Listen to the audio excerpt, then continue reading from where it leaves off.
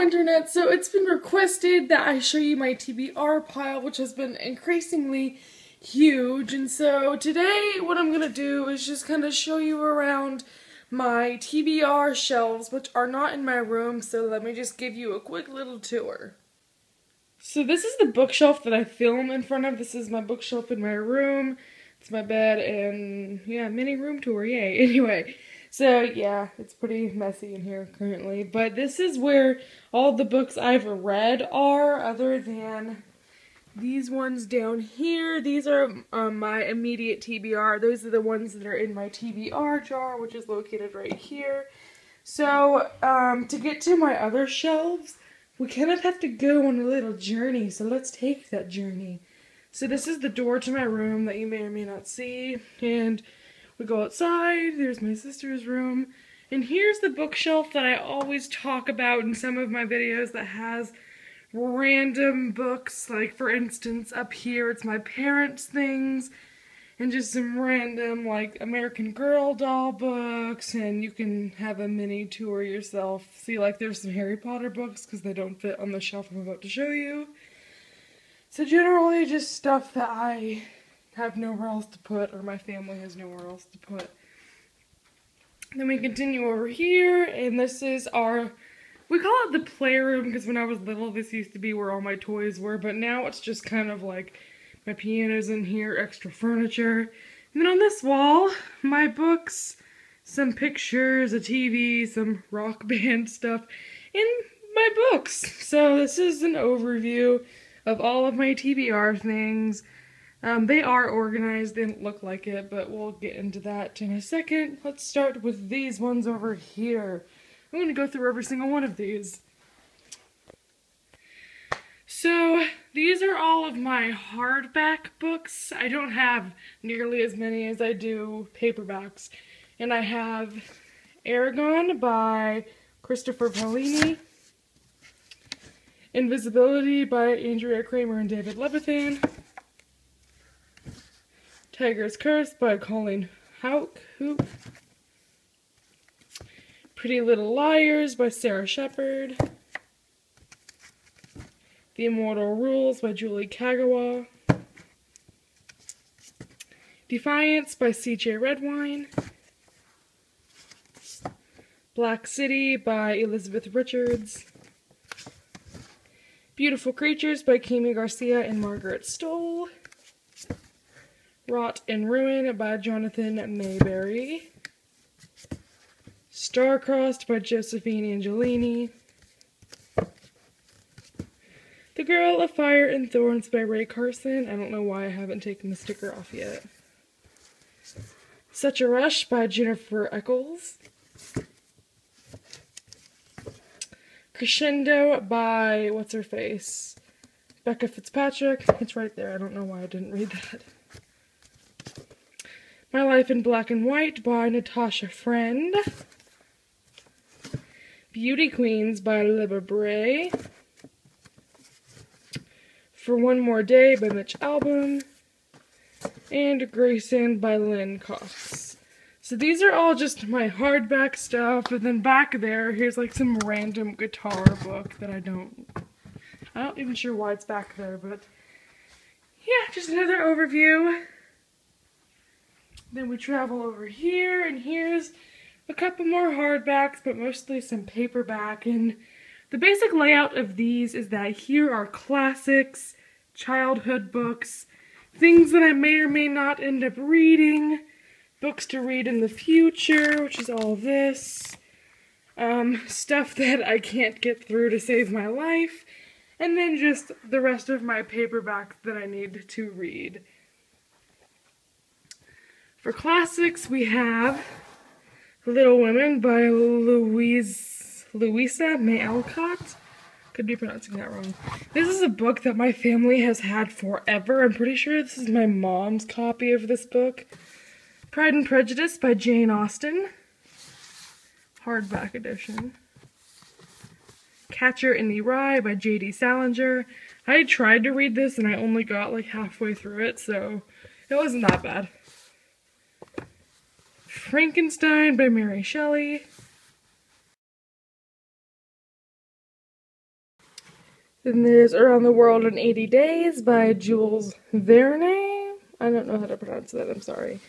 And then There Were None by Agatha Christie, which is one of my friend's favorite books, and he says I need to read it really soon, so that might be moved to my immediate TBR pile once I finish that up. Then for my childhood favorite books that I need to reread eventually, these are going to go on my shelf in my room whenever I get a bigger one, but as you could tell, I have no room for it currently. There's A Corner of the Universe by Anne M. Martin, A Dog's Life by Anne M. Martin, Charlotte's Web by E.B. White. This is my mom's copy of the book. Let me see if I can get this out with one hand. Yeah, this is what my mom had when she was little, which is why it's really torn up and crinkled. But yeah, I found that on the bookshelf outside my room that you saw earlier, and I really want to reread it. And then Double Identity by Margaret Peterson Haddix. That was my absolutely favorite book in 4th grade, so I'm excited to reread this. Waiting for Normal by, I'm not sure. And then A Friendle by another person who I'm not sure who the author is. So then these are just a couple of books that I bought or that I found in my bookshelf that I'm not sure if I want to read them or not, but I'm going to keep them anyway because I might get around to them eventually. Maybe you can tell me if they were good. So the first book is My Side of the Mountain by Jean Craighead George. Okay, I don't know. Roll of Thunder, Hear My Cry by Mildred D. Taylor.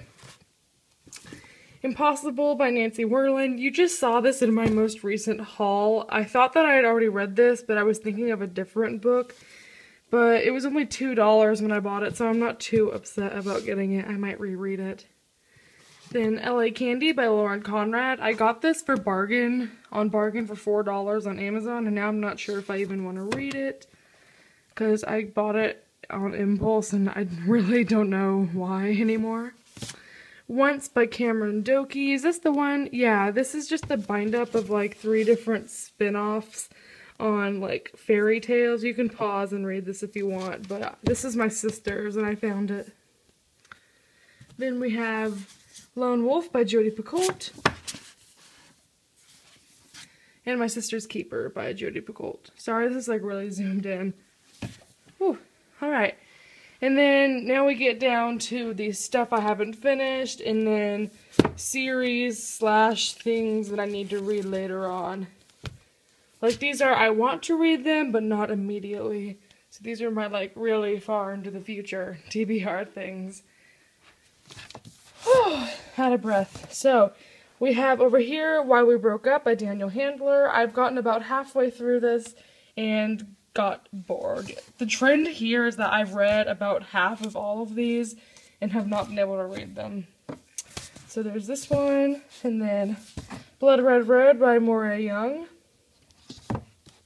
The writing style just kills me on this one. The Book Thief by Marcus Zusak. I know, I need to read it. Especially before the movie. And then Gone by Michael Grant. It has a crease in it now because I threw it at the wall. How fun. And then Surviving Antarctica by Andrea White. We were going to read this for book club, but I didn't get very far, and it doesn't really interest me outside of book club. And then over here is just, again, series and stuff. I got here's the first book down here, To the Sisterhood of the Traveling Pants. And then I have the second and third. And then we have Bloodlines by Rochelle Mead. I bought this because it was $1 in perfect condition, but I actually haven't read Vampire Academy yet. So I have no idea what I'm going to do with it. If I'm going to wait and read it later on in like a year or two, or if I'm going to just give it away or something. I don't know yet. Then I have the 3rd, 4th, and 5th book in the Vampire Academy series. So there's Shadow Kiss. I got all of these for like, these 2 were $4.50 each, and then this one was $2, so I got them bargain. Shadow Kiss, Blood Promise, and Spirit Bound. Here I have the Hobbit, or not the Hobbit, the The Hobbit, and then the Lord of the Rings trilogy. So I really want to read these eventually, but I'm not sure if I'll enjoy them, which is why they're on this shelf, because I just don't know if it's something I would take a particular interest in. But it's something that I think I want to try one day, so that's why it's here. Then I have just the last 2 books in the Percy Jackson series. I'm on the 3rd one right now, so once I finish that, these will go in my room to be completed, because whenever I read the 3rd one, I just want to finish the series really fast.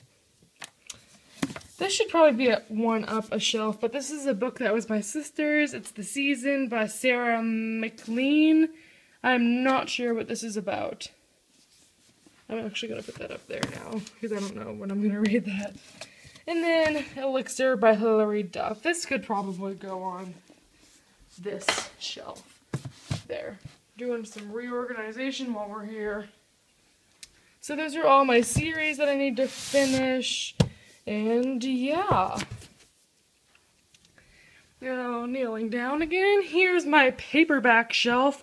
I just had to recently double stack these, so that's why we've got some double bus going on. I don't know what that meant, but I just showed a ton of these in recent hauls, so you may recognize a ton of them, but I'll go through them anyway once more. We have The Sisterhood of the Traveling Pants, Teen Angst, nah. That Summer by Sarah Dessen, Naomi and Eli's No Kiss List. It's gonna fall, I knew it. Stargirl by Jerry Spinelli. Flipped by Wendelin Van Draenen. Wow, I don't know. I've never said that name out loud before. Take Me There by Suzanne Colasanti. Marley and Me by Josh Grogan. And The Golden Compass by Philip Pullman. So those were in my most recent haul, so you probably recognize them. But now for the older paperbacks we have Amy and Roger's Epic Detour, The Iron King by Julia Kagawa, Unwind by Neil Shusterman, Imaginary Girls by Nova Rensuma, which I saw her in July, but I don't have this signed, so it's kind of sad face. The Summer I Turned Pretty trilogy, which I'm going to save this for summer. I'm going to marathon it then. 20 Boy Summer by what's-your-face, Sarah Ockler. The Sky is Everywhere by Jandy Nelson. Scooting over. Elsewhere by Gabrielle Zevin. The Goddess Test by Amy Carter. Again, I met her also, but this isn't signed. Sad face. I'd Tell You I Love You, but then I'd have to kill you by Allie Carter. Prom by Lori House Anderson. Saving June by Hannah Harrington. Bruiser by Neil Shusterman. The 10 Things We Did and Probably Shouldn't Have by Sarah... yeah, you can pronounce that however you want. Nick and Nora's Infinite Playlist by David Levithan and Rachel Cohn.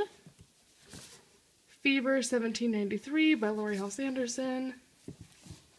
This Lullaby by Sarah Dessen. Nightshade by Andrea Kramer, which I recently just found in the prettier cover, so I'm kind of upset that I have it in the old one. New one? Is that the new one? I'm not sure. 13 Blue Little Envelopes by Maureen Johnson. Stolen by Lucy Christopher. 20% battery dismissed. Scott Westerfeld's The Pretties. Or not The Pretties, just Pretties. Marked by PC Cast. I knew there was a C somewhere in there. The Raven Boys by Maggie Stiefvater. A Great and Terrible Beauty by Libba Bray. Before I Die by Jenny Downham. Shut Out by Cody Keplinger. and Angus Thongs and Full Frontal Snogging by Louise Renninson. There's a good chance that I might not get to these for a couple of months, if not like a year, so if you're expecting that I get done with these pretty soon, that's probably not gonna happen. But if you see some books or you saw some that you liked and you want to recommend them, definitely let me know in a comment, and I will possibly maybe move it up on my TBR list to go in my room once I have more space. So thank you for watching. That's all the books I have to read. There are a lot of them. I'm very tired now because, I just spoke so many book names. Exhaustion. So thank you for watching, and I will see you next time. Bye-bye.